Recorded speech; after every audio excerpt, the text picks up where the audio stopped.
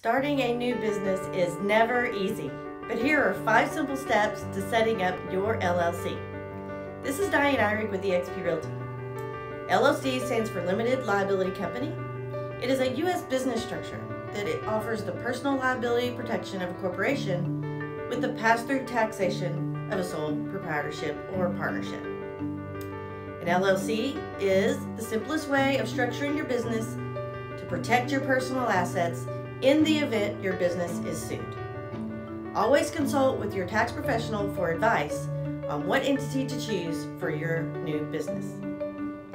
Step number 1, naming your Texas LLC. There are some naming conventions and restrictions in this area. You can find those rules by going to the state comptroller's website, because you will also want to be sure the URL and the domain name is available as well. For complete guidelines, go to the Texas Secretary of State website. Number 2, choose a registered agent in Texas. This can be yourself or another member. They are responsible for receiving important tax forms, legal documents, notice of lawsuits, and official government correspondence on behalf of your business. Think of your registered agent as your business's point of contact with the state. Number 3, file the Texas Certificate of Formation.